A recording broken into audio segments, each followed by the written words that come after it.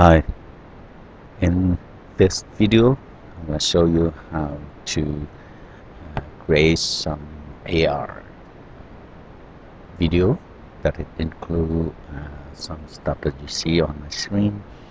First of all, I also have a drawing, a gearbox, and as you say, picture worth 1,000 words. And more than that, now AR allow us to put the real three-dimensional model right on top of your drawing. So what you see here is actually a Inventor drawing that is have a internal gearbox. And now if I'm gonna go ahead play the trigger the animation, then see how the gearbox actually functions.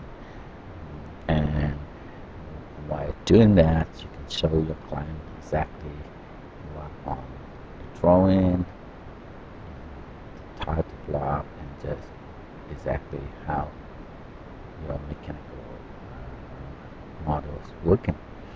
At the same time, it also have a great application for architecture for us. And here I do have a drawing actually come out from Revit 2013, and I just simply have a marker there, and as you say,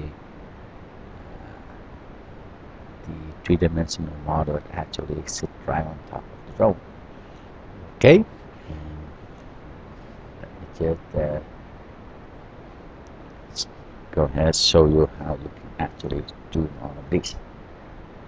Okay, let me just start the animation for sample. First of all, I'm working with Inventor. So as you see on my screen, I do have a gearbox, and this gearbox was done in Inventor and have a constraint on it. So if you drive this showcase constraint, if you follow my mouse, as you see there's a word showcase over here, and if I play that constraint, drive it, you see the gearbox actually moving around. And Inventor now also come along with the shoot workflow. So if you just hit the button, send the model to showcase conceptual model, or go to showcase constraint animation. If you use this option, it will ask you to select a constraint, and all of the constraints can be used in showcase and make the model animated for you. In here, very simple, I also go ahead generate a DWG file out of it, and in here I show a couple of drawing, a couple of views, sorry, the front view, the blow up view, the side view, and the 3D model. And in here I do add a marker to it. With this marker, when I identify this and associate that with my model in Showcase, you will see it appear just like a virtual reality model right on top of my drawing. And very much the same story with Revit. So here is your Revit 2013, and as you say, many different view, floor plan view, layer view, 3D view, elevation view. I also have a sheet right here, and on my 3D model I have the house, and I generate the drawing, generate some elevation view, couple of floor plan view, the 3D view, and similar idea. I do have a marker that is on the sheet. And similar to Inventor, Revit also have a workflow that it allows the model, the Revit model, send directly to Showcase for conceptual model, Showcase for interactive walkthrough, Showcase for realistic presentation. So that's exactly what I did with the model in Showcase. So let's go back to Showcase, for example. Um, Let me just disable my AR mode. I'll quickly show you exactly what I do for the model in Showcase to show on my drawing. So if I turn on the marker, you will see that I have first marker, okay, and also a second marker here. On the second marker, to go to the three-dimensional view, so you have one marker in here, marker 30, and that associate to my Showcase model, which I export out directly from Revit. I also have the second one, with the gearbox, as you see, directly come from Inventor and associate with the marker number 1. And because Inventor, when I use the workflow in Inventor and bring this model uh, into Showcase, the constraint that I selected can also be used in Showcase. So in this example right here, I do have the animation that it's gonna generate the animation of the gearbox. So if I hit play right here, you see the whole thing is actually turning around.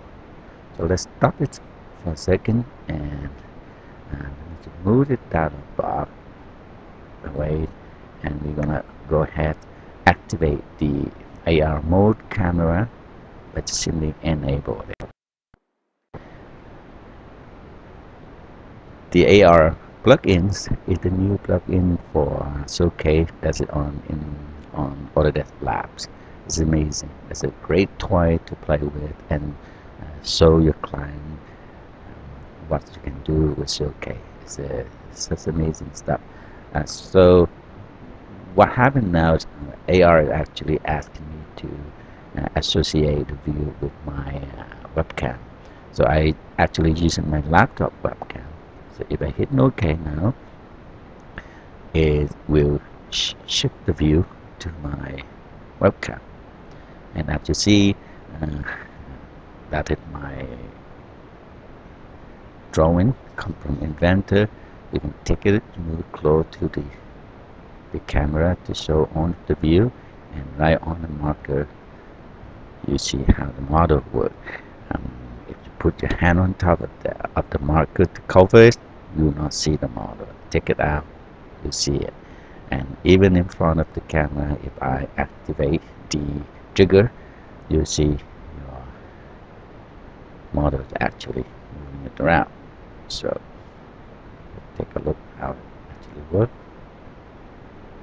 Okay, you also have a Revit file that I just showed you, and here I do have the elevation view, couple of floor plan, and a second marker that when I turn it around, you see that the moment I move my hand away, the model is coming back. The beauty about this thing is now I can also do a lot of operation to show my client the section view, the dismantle of my house. For example, if I just go in here, activate the roof, and get some of the stuff this away to have the same color, and simply just move this away to show one of the inside of the building. For example, if I just also dismantle that, do a sideways here, similar that is my floor, my grid line, my ceiling grid. So keep continue, do the same thing. Select the piece of wall right here and move it away, and